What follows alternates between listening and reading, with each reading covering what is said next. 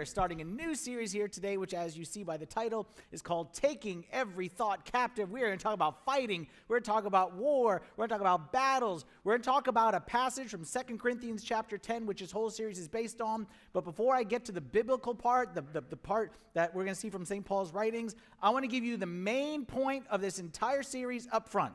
We're going to spend 4 weeks talking about this concept of taking every thought captive because of this main idea. Read it with me all together. Life's greatest battles are won or lost in our mind. Again, life's greatest battles are won or lost in our mind. You agree with this or you disagree with this sentence? Anyone know what it's like to have a battle in their mind? Anyone know what it's like to have a war going on up there when everything else may look peaceful on the outside? No one may notice anything, but in here, it's a battle and it's a war. I guarantee you, you may not be a soldier, you may never be in the military, but you are every single day that you wake up, you step onto a battlefield, and it's a battlefield in our minds. Let me tell you how this might look like. For some of us, this may look like a battle of inadequacy. Thoughts of, I'm not good enough. I'll never be good enough. I never have been good enough. I wasn't good enough for my parents. Okay, my wife tells me every day how I'm not good enough for her, and even my kids don't respect me. So you know what, Father Anthony, it's great that all those verses about God loves me, we just sang that song about he loves us, but it's really hard to believe when God seems to be the only one. Battle of the mind. How about maybe your thoughts are a battle around some kind of addiction or some kind of addictive habit or bad habit, and for you, you know how destructive this habit is. You know that every time you get into that, you know what it does to you. You know, you're never going to do it. You promised it. You've written on the whiteboard or on your desk, I'm never. But then what happens, once those thoughts come, it's like an avalanche. It's an avalanche that hits you, and then all of a sudden, it's, I can't. I'm too stressed. I need a break. I can't take it. I'm going to quit. I'm telling you, those battles are won or lost in your mind before the temptation even hits you. Maybe your battle is a battle of fear versus faith. Fear versus faith. I know I'm supposed to be faith. I know the sermons. I read the Bible verses. But you know what? As much as I want to trust God, tell me, I'm not the only one who thinks this. As much as I want to trust God, here's the problem. Is there's all those verses. I know enough of those verses. I don't know a lot of the Bible, but I know enough that talk about like suffering for God's children and trials. So like I want to trust God, but what if I do and I end up in those suffering verses? And what if God messes up? And what if God doesn't do it the right way? And how about this one? How can I trust God after fill in the blank? Because every one of us has things that we can fill in that blank. After what happened to my mom, after what happened to my sister, after what happened to me, how can I trust God after blank?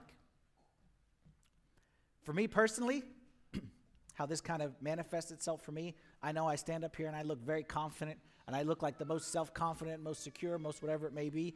But the truth is, in here, I battle a lot of fears, a lot of thoughts about fear of failure. That's my thing. And my thing is that I don't want to let people down.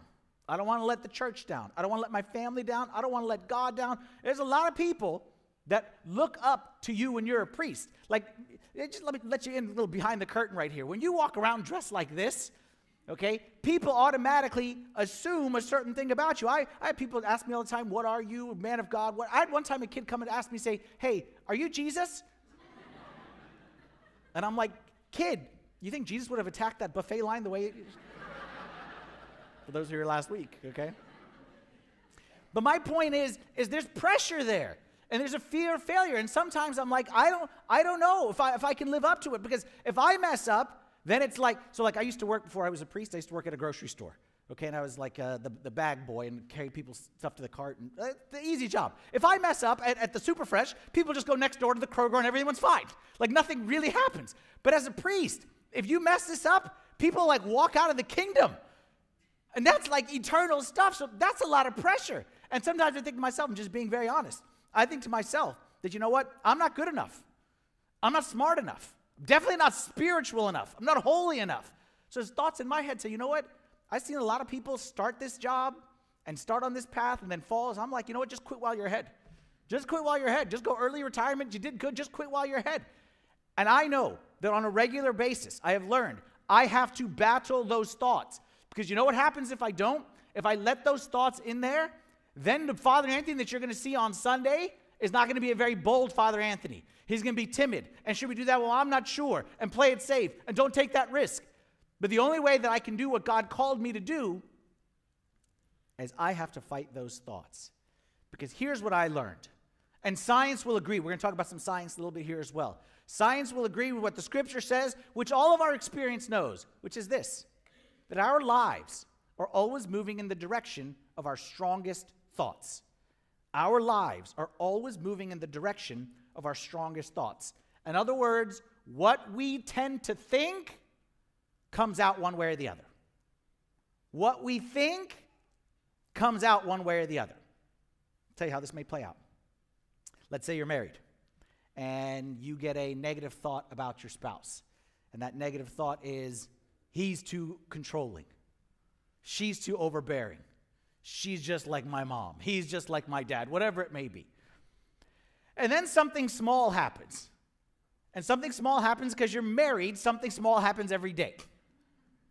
But then the problem is not the thing, because if it's just the thing that happened, we can solve the thing. But the problem is the thoughts. Because what happens in here? Then all of a sudden is, oh, my mom was right. I shouldn't have married him. Oh, my dad was right. She's just like her mother. Oh, the horoscope was right. I should have listened to that fortune cookie. And all of a sudden, something very small, all of a sudden becomes very big, very big, very big. Why? Because of our thoughts. I'll give you another one.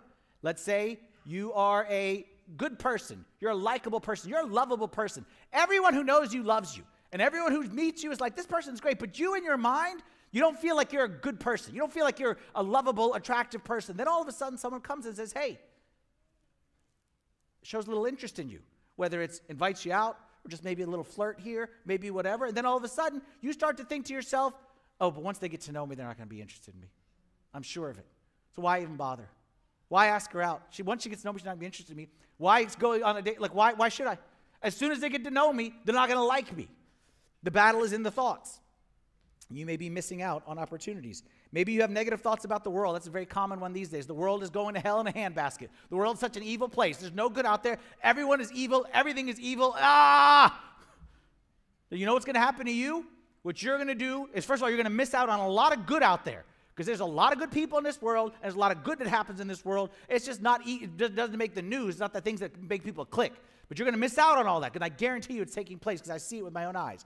Then number two, what you're going to do, if this is what's in your thoughts, you're going to just basically say, bring my family, bring my kids, dig a hole in the ground, and let's just hunker down till the second coming. And you are going to live in fear for the rest of your life. Because in the end, your life is always moving in the direction of your strongest thoughts. Scripture said it this way, Proverbs chapter 23, verse 7. It says, as a man thinks in his heart, so is he. As a man thinks in his heart, so is he. So based on that, let me ask you a question. You analyze yourself right now. What characterizes your thoughts? What are the strongest thoughts that are in your head? If our lives are always moving in the direction of our strongest thoughts, what direction is your life moving in? Where does the road lead to? And then this next question, the right after that is, are you happy with that? Are you happy with that direction? Do you like the direction that your life is moving in? Is your life, okay, let's just kind of go with some extremes right here. Are you headed in the direction of worry and fear and anxiety? Are those your thoughts? Or is yours are peace and calm and trust? Are you the kind of person that automatically you hear of anything bad happening, any disease, any illness, and you're like, for sure, I'm going to get that, or my kids are going to get that, or I already have that? Like, is that you? Automatically assume the worst? Or are you someone who believes the best? Are you someone who is characterized by more worldliness in your thoughts or eternalness in your thoughts?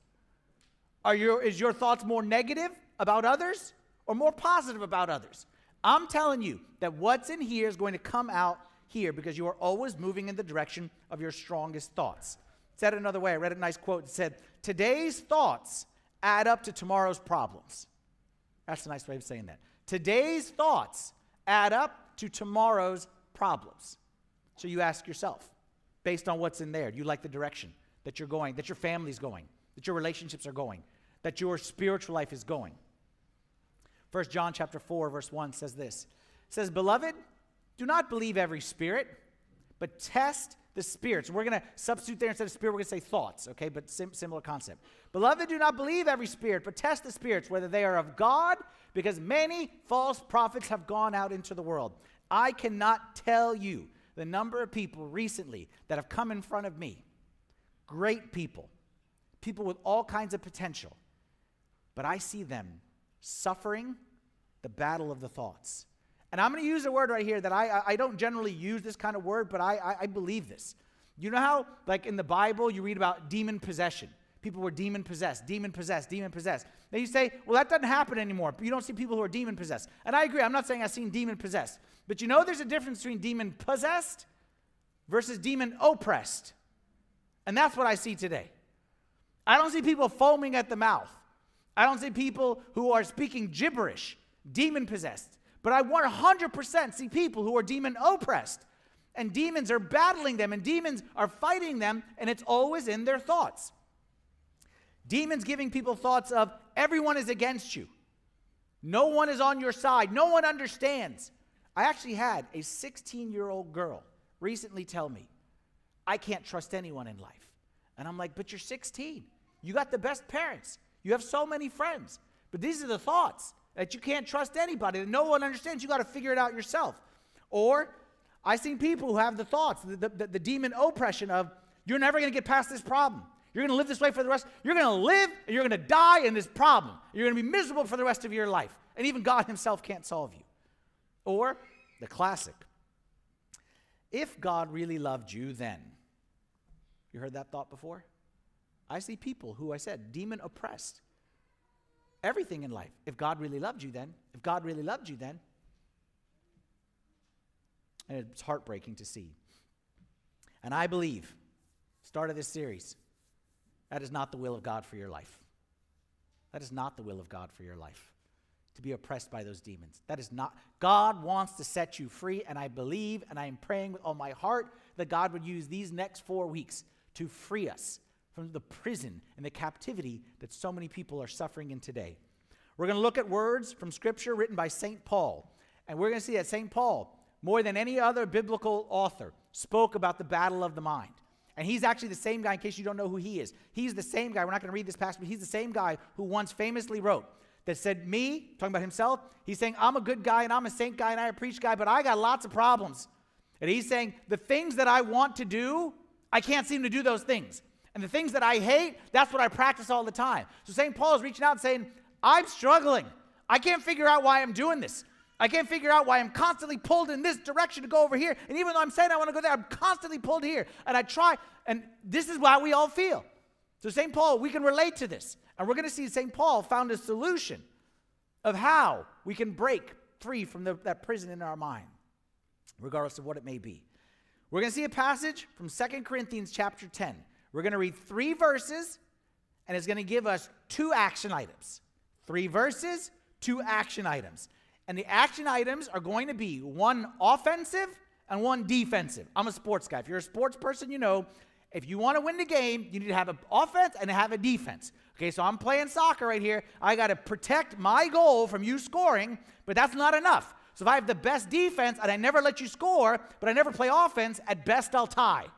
But I need a good defense to stop you from attacking me, and then I need offense to attack you. We're going to start with the defense, then we'll go to the offense. 2 Corinthians chapter 10, verse 3 and 4 says, for though we walk in the flesh, we do not war according to the flesh. For the weapons of our warfare are not carnal, meaning fleshly, but they are mighty in God for pulling down strongholds. Again, weapons of our warfare are not like the weapons out there. So we are in a battle in here, and we're going to use special weapons to win this battle. Because ours are mighty in God for pulling down strongholds. First, we need to define what's a stronghold. The word stronghold is a military term that would have been very familiar to the people in the first century audience that St. Paul wrote to. And a stronghold was often like a military, like a fortress, but it was usually hidden inside the city itself. So it wasn't out in the middle of nowhere. So basically what it was, if we're here in this city, all right, and we want to protect ourselves, we don't know people are going to attack us at any time, we're going to build this stronghold over here, And it's going to be very strong, as the name implies. It's going to have high protection, and it's going to be hidden so that people can't really see it. Why? 2 reasons. Number 1 is if people were attacked, this is a quick place that the officials could hide in, a secure place. Okay, the palace is obviously very open, so this is a place you could quickly sneak into. But it was also a place, this is important, it was also a place that they would keep prisoners, like a dungeon. It was a place, because it was a place that was often hidden. So if you wanted to, like if I captured the king or whatever it may be, and I wanted to keep him, I might put him in the stronghold, a hidden place that required special kind of weaponry to invade. And St. Paul so beautifully says that is in our minds. In this brain of ours, the devil creates strongholds. He creates secret hidden places that you may not see, that are really hard to get to, that the average weapon won't get to it, won't penetrate it. But he creates them, and he keeps them moving, and they are factories just producing these thoughts. You're not good enough. You'll never be good enough. Then no one loves you, and no one cares about you, and even God himself left you, and he's producing, and you're like, we need to do something about this, but you can't find it because it's a strong. That's what a stronghold means. It means it's a place that's very difficult to attack and even locate. The devil is in there. And what St. Paul says is, we have got to find these strongholds and take them down, because if not, you will end up as a slave to those thoughts. For example, does anybody know someone? Okay, we won't talk about ourselves, but do you know someone with strongholds in their mind, believing the lies, living a certain way even though the truth is very obvious to everyone else? Do you know anybody? Does anybody know a girl who is beautiful but thinks she's fat and ugly? Does anyone know a guy who has the opposite problem, who is fat and ugly but thinks he's hot stuff, okay? And wear that shirt a little too tight for everyone's comfort, okay? On a more serious note, okay? Does anybody know someone, I know many, who, like I said earlier, are the most lovable people, but feel so unworthy of love? Does anyone know someone who's got it all, but feels like they have nothing? What is that? That's slavery. That's what the devil wants. He doesn't want you to realize that you have it all. He doesn't want you to realize that you have people who love you. He doesn't want you to realize that this doesn't have to be how it works out. He doesn't want you to realize that. That's slavery. That's, again, not demon possession, but demon oppression. Anyone knows anything about military? The most bloodiest wars are not from other countries attacking you. It's always the civil war, right? It's always from the within. So what the devil does, he doesn't stand over there and shoot arrows over the wall. He infiltrates from the inside, and he sneaks in there, and he first just kind of, and then eventually he pops his head out a little bit more, and then once we don't realize he's there, he starts flexing, and he's just right there. Hits you on top of the head every single time. Well, according to St. Paul, we have special weapons to combat that. Not carnal weapons, but our weapons are mighty in God. And we're going to see what those weapons are. First, we're going to take the defensive weapon, then we'll go with the offensive weapon. The defensive weapon is this. I must identify the biggest stronghold holding me back. Identify the biggest stronghold holding me back. Identify where the attack is coming from. Identify where those arrows are being shot from. What is the strongest or the biggest stronghold that is holding you back in life right now? What lies that's imprisoning you? You can't defeat what you don't define. And you can't heal what you don't reveal. Thank you very much. I agree. You can't defeat what you don't define. And you can't heal what you aren't willing to reveal. So ask yourself, what is that stronghold? What is that thought? Again, I'm always going to battle with this. I'm never going to be close to God. I'm never going to be able to hear his voice. No one's ever going to love me. I'm not good at relationships. I've heard this one. I'm not good at relationships. I'll never be good at relationships. I'm always going to fail. One time a girl told me this guy, and he asked me out, and he's a nice guy, but I said, no, why? She said, because only guys who ask me out are psychos and weirdos. So because he asked me out, he seems like a nice guy, but he's probably a psycho and a weirdo as well. Where's that coming from? You don't realize it. You don't realize it. But those thoughts are literally changing the makeup of your brain every time you think them. I'm going to go to a science lesson right now. And this science lesson is courtesy of the great theologians and scientists, the Berenstain Bears. Who remembers the Berenstain Bears? Anyone? Berenstain Bears? Okay. What are the 4 characters in the bear? Actually, there's 5 characters, and eventually they had to remember their names. There was Mama and Papa, very well named. And then the kids, brother and sister. And then eventually they had a baby, and the baby had a unique name. No, not baby. No, the baby was Honey. Okay, they called the baby Honey. But they were just very straightforward, okay? Mama, Papa, brother, sister, and Honey. Anyway, the Berenstain Bears it was like a cartoon back in the Stone Ages, okay, for those who don't know what that is. And I might mess up some of the details here because I don't remember this exactly, but I do remember it like it was a lesson that I do remember. The mother was taking a wheelbarrow, okay, and she was hauling a bunch of stuff, whatever that she was hauling, okay? And brother and sister, the kids, were with her. And she was hauling it, so they wanted to help. So she said, okay. And it was very heavy, and they couldn't do it. So they asked her, saying, Mama, okay, how you're able to do that. And she said something to the effect of, the first time you have the wheelbarrow full of stuff, and the ground is flat, you have to go very slow and be very careful, okay? But you know what happens when you do that one time, and then you take it back, and then you do it a second time, and then you take it back, and then you do it a third time, and then you take it back? What happens to the ground over time?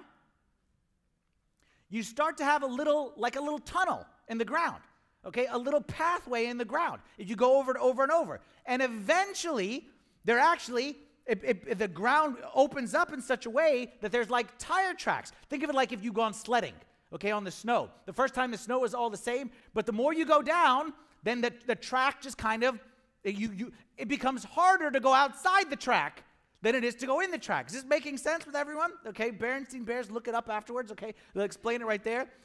That's where we get the word in a rut. You know the expression in a rut? In a rut? That's what it means. The rut means that little hole in the ground. So now when Mama Bear comes out with the wheelbarrow, she just goes in this direction, and even if she's here, it's going to pull her back here. And then she tries to get out, it's going to pull her back here. See how this works? Well, did you know that lesson is exactly what happens in our brains? Every time you think a thought, you create a neural pathway. You create a little path between 2 points in your brain. And every time you think it, it gets a little bit deeper, a little bit deeper, a little bit deeper. And eventually, if you think it enough, then that becomes the default pathway. And the same way that Mama Bear tried to go outside, but the path pulled her in. Or the same way that the kids trying to sled down the hill, the path pulled them in. Your brain, your mind, your thoughts pull you into that. So you got that pathway that says, I'm not good enough. And then you hear a Bible study, no, I'm good enough. And then I'm good enough. But that thing pulls you back in. No, you're not. No, you're not. Because see what happened? You went to school, you got a B-, you're not good enough. If you're good enough, you got a B+. Or someone says hello to your friends, they didn't invite you, you're not good enough. And you fall back into that trap. Every time you think a thought, every time you think positive or negative, every time you think a thought, it becomes easier to think it again. Which is why this is really important. Because if you are letting those lies, the longer you believe a lie, the harder it will be for you to ever see the truth. So what's the only solution? Only solution I see is very simple. If I got a rut, if I got a path, and I want to get off of that, what I got to do is I got to make a new path. I got to forge a new way. And that gets us to the offensive side. Okay, we're going to continue our passage, 2 Corinthians chapter 10, verse 5. St. Paul says that we should be casting down arguments and every high thing that exalts itself against the knowledge of God. And then here's our key phrase, bringing every thought into captivity to the obedience of Christ. Repeat after me. Bringing every thought into captivity. Again, bringing every thought into captivity to the obedience of Christ. This is the offensive side. The defense is identify the stronghold. Where's the lie coming from? Now step 2 is I see that stronghold and I'm going to attack it. I'm not just going to let it sit there. I'm going to attack it and I'm going to fight it. And I'm going to take weapons, and I'm going to smash, and I'm going to kick, and I'm going to claw, I'm going to fight dirty, I'm going to bite, okay, I'm going to below the belt, like whatever it takes to get that guy out of here. I heard it said nicely one time. If I was locked into a room, and it was only me and a lion locked into a room, if you are locked in a room, and it's only you and a lion, there's only one of 2 solutions. Only 2 solutions are possible if I come back after a week. What are the 2 solutions? Either he's dead or you're dead.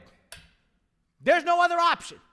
There's no other, like, okay, we decided to just, call it compromise, and we say, no, either he's dead or you're dead. Those are the only 2 options. Same thing with a stronghold. There's no compromise. We don't negotiate with terrorists. Either you have demolished the stronghold, or the stronghold has demolished you. Those are the only 2 options. So that's why we got to play offense. This is not a matter of, like, I discovered it, okay, now I'm aware, G.I. Joe, and knowing is half the battle. No. I need to attack. I need to take every thought into captivity. I need to find that thought. I need to grab it by the head. I need to grab it to the obedience of Christ, and I need to smash it in front of the foot of our Lord Jesus Christ. The way we're going to do that, here's your action item. You're going to declare the truth, and you're going to walk in that new path. You're going to declare the truth, and you're going to walk in that new path. So step 1 was identify the lie. And with every lie, we're going to now declare the truth, the correct path, and we're going to walk in that. Even though in the beginning, this path is easier, we're going to declare the truth, and it might be difficult at first, but eventually that wheelbarrow will make that right in the same way like it did on the negative side. So let me tell you how this plays out. You come home from work, long day at the office, come home. Everything at the house is going to be crazy when you come home because you got kids. They're crazy. Everyone's crazy. And you just, your normal path, when you come home, they're crazy, you start yelling. That's the path. I'm hungry. They're crazy. I yell. That's the path. But you're going to pause before you get home. You know that's a dangerous path, and you know where that path ends up. You're going to pause. You're going to say to yourself, first you're going to say a prayer, then you're going to count to 10. If you have teenagers, count to 100. Okay, whatever it is. Okay. And you're going to say to yourself, children are a reward from God. Children are a blessing. So you know what? Even though they're crazy, it's my job to help them be less crazy. So if I go in there crazy, that's just going to make the crazy factor even higher. It's my job to lead them and love them, not to yell at them. That's the truth. And then you're going to walk in there, and you're going to be a different person. And that path is going to be, whoa, in the beginning, okay? Because yelling is a lot more fun, okay, as we've discovered, okay? But you're not going to. You're going to try, and it's going to be difficult, and you may fall a few times, but hey, you're going to get better at this path, okay? Because you're going to keep on going. You're going to keep on going. You're not going to be tempted to go on that path. That path is so tempting, but you're not going to walk on it because you don't want. You're going to declare the truth, and you're going to walk in a new path. Your stronghold is you feel bad about yourself. You feel, like I said, not good enough for whatever it may be. Fill in the blank. And when you do that, you know it leads to over-blanking. Overeating, over-drinking, over-clicking, over-buying. You know what your thing is. You know. I feel bad. I think these thoughts. This is what ends up happening afterward. Which, of course, once I do that, I think more of those thoughts because now I've proven that I am a failure. You're going to walk a new path. You're going to declare the truth. The truth is this. I'm not a failure. I'm the beloved child of God. That's right. I am the beloved child of God. And no matter what I face, if He's with me, we can get through. No matter what. Even though I failed in the past, I'm not a failure. I'm child of the Most High. And I'm going to start to walk that path. And as I do that, like I said, there's going to be evidence to say, no, you're not. You are a failure. I got a lot more evidence, me personally, that I'm a failure then I'm a beloved child of God. If I put all the evidence here, I got a lot on that side. But he said I'm a beloved child of God. So I'm going to walk that way. And it's going to be, but would a beloved child of God go to the fridge, overeat, overdrink? Or a beloved child of God maybe go outside, take a walk? Would a beloved child of God, he's not feeling good on a Saturday night, hit the bars? Or would he hit Vespers? Would he turn on Netflix and binge himself to death? Or would he maybe open up a sermon? Open up last week's message in the well. Like, what I'm going to declare the truth, that this is who I am, and if I am that, this is how that person walks. Identify the stronghold. That's the defense. The offense. Declare the truth and walk in that new path. Romans chapter 12, verse 2 says, do not be conformed to this world, but be transformed by the renewing of your mind. Again, transformation of life comes from the renewing of mind, that you may prove what is that good and acceptable and perfect will of God. For some of us, okay, what does it mean to renew our mind? The word new is in there. So new, that's what a lot of us need. We need out with the old, in with the new. Out with the old, in with the new. How do I get rid of all those old, let's say I had my deeply ingrained lies and bad thoughts. And how do I get rid of those things that are deeply ingrained? How do I pick it up and remove it? Well, I got news for you. You can't. You can't remove anything from your brain. But you know what you can do? You can't remove, but you can replace. Think of it this way.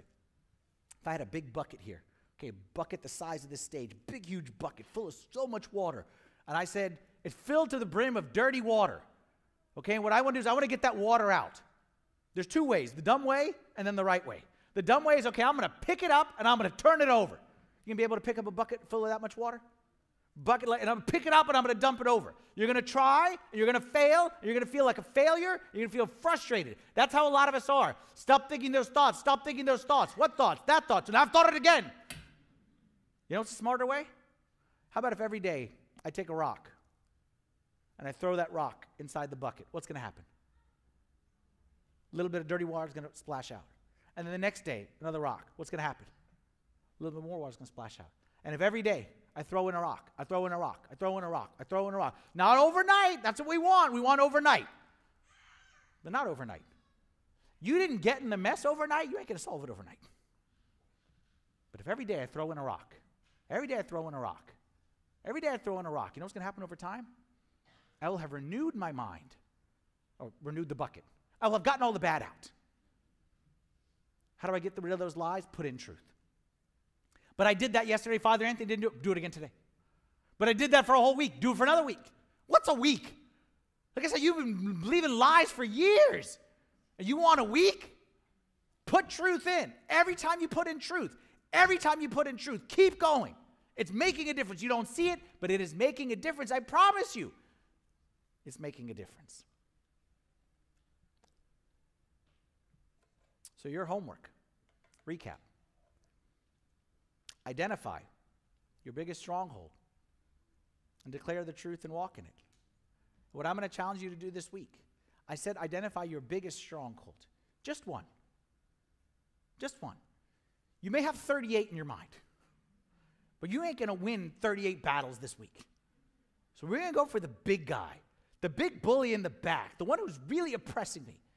And we're going to call him out by name. And we're going to bring his kryptonite, which is truth. And we're going to declare it, and we are going to walk in it. Because you cannot defeat what you don't define. You cannot heal what you are not willing to reveal. And the answer to the lies is the truth. Now here's the thing about truth. I'm going to give you a few verses up here on the screen. They're all trying to prove the same point. Is that truth and lies, truth is not a concept. Truth is not a belief. Truth is not a statement. Truth is a person. What you're going to see is that lies are also a person. I'm going to give you a few verses. John chapter 8, verse 44. Let's talk about lies first. It says, the devil does not stand in the truth because there is no truth in him. When he speaks a lie, he speaks from his own resources, for he is a liar and the father of it. Lies are not just empty statements. They are the devil itself. Because the opposite of the devil, the opposite of the lie is truth. John 14, verse 6. Jesus said, I am the way, the truth, and the life. No one comes to the Father except through me. So the lies are the devil. The truth is me. And then John 8:32, put it all together. And you shall know the truth, and the truth shall make you free. That's what we want. To know the truth, and the truth shall make us free. I told you a minute ago, to know the truth, who is the truth is Jesus. So when we know the truth, and we live in the truth, we live in him. And when we live in him, we live free. So let me tell you how this works practically. What we're going to do practically is we're going to take the truth, which, like I said, the truth, he is the truth. And we are going to swim in that truth. We're not just going to sprinkle a pinch of truth. We're going to swim in it. We're going to put it in our ears. We're going to put it in our eyes. We're going to stick it in our nose. We're going to scrub ourselves with that truth. And everywhere we go, we want to be surrounded by truth. We want to live in truth. We want it to be inside us and coming outside of us. And that truth is the Word of God. So, for example, you hear, like I said, you hear that thought that says, I can't do it. I can't do it. I'll never be able to do it. Never. You say, no, no, no, no, no, no, no. Truth says, Philippians 4:13, I can do all things through Christ who strengthens me. I can do all things through Christ who strengthens me. If I have him in me, is there anything he can't do? No. So therefore, I can't do it. Get that truth, get that lie out of here. We're going to live inside the truth. You hear something that says, you're not good enough. You never will be good enough. You've always been this way from when you were young. You say, excuse me? I wasn't made by Kmart. I wasn't made by a factory in Kansas somewhere. I was made by the eternal, infinite, everlasting God. He made me. He knit me in my mother's womb. Before he was formed in the womb, he knew me. I was fearfully and wonderfully made. So if you got a problem with the way I was made, you take it up with him. I was made perfect. I don't care what anyone says to me. You hear what I hear all the time, which is you messed up bad. You messed up bad. You messed up bad. I hear that all the time. You messed up bad. You say, you know what? I know I messed up bad. But Psalm 103 says that, you know what? As far as the east is from the west, so far as he removed our transgressions from us. So I know I messed up bad. I don't say that I messed up bad, but I know that he knows my frame. He remembers that I am dust. And he's taken my sins as far as the east is from the west. Bury him in the bottom part of the ocean. So I know I messed up bad. But the truth is that he's forgiven me. I'll never be happy. Never be happy. I'll never be happy. Excuse me? Did you not read in the Psalms that says the joy of the Lord is mine? The joy of the Lord is mine, and in his presence is fullness of joy. So you may say I'll never be happy, but I know I will be happy. Because if I have him, I have fullness of joy. And lastly, my favorite, I'm all alone. I got no one. No, sir. No, ma'am. You never be alone. Because Jesus has promised that I will not leave you orphans. That lo, I am with you always, even to the end of the age. Amen. In the scripture, there are 31,102 Bible verses. And I promise you, there's one that speaks to your lie. You just got to find it. That's why we read our Bible. And that's why I want to say is, well, that's not just why we read our Bible. Reading the Bible is good, but we need more than read our Bible. If we're going to defeat those strongholds, we need more than read. We need meditate, we need study, we need memorize, we need discuss. Like, we want to live in the truth. We don't want to just dip our toe in and say, oh, that's a nice truth. No, we want to live in the truth. We want the truth to be, like I said, oozing out of us. That when someone asks us about it, like the truth comes out here and the truth comes out there. And we are just like truth machines, and everywhere we go, the truth is just flying out at us. And when every time the devil comes with those lies, we can't because we got truth going everywhere. And that's how we're going to identify the strongholds. And we're going to declare the truth, and we're going to walk in that new path. Because life is always moving in the direction of our strongest thoughts. What comes to mind, comes in our mind, comes out our life.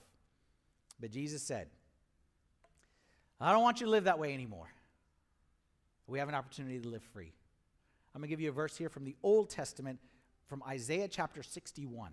But it's actually a verse that Jesus quoted in the New Testament. Is actually the first time that he gave like a public sermon. He entered into the synagogue and he started quoting from the scriptures of Isaiah. And this is the passage that he quoted. But I like the Old Testament version. He says it this way. It says, the Spirit of the Lord God is upon me, because the Lord has anointed me to preach good tidings to the poor. He has sent me to heal the brokenhearted, to proclaim liberty to the captives, And here we go, ladies and gentlemen, and the opening of the prison to those who are bound. The opening of the prison to those who are bound. He's not talking about people who are on death row. He's not talking about people who are serving 20 to life. He's talking about this prison in here. Recently, I was on an airplane, and when I get on airplanes, that's when I watch movies, okay? Because as anyone who's flown with me knows, even though I'm a man of God and trust God, I'm a very bad flyer, okay?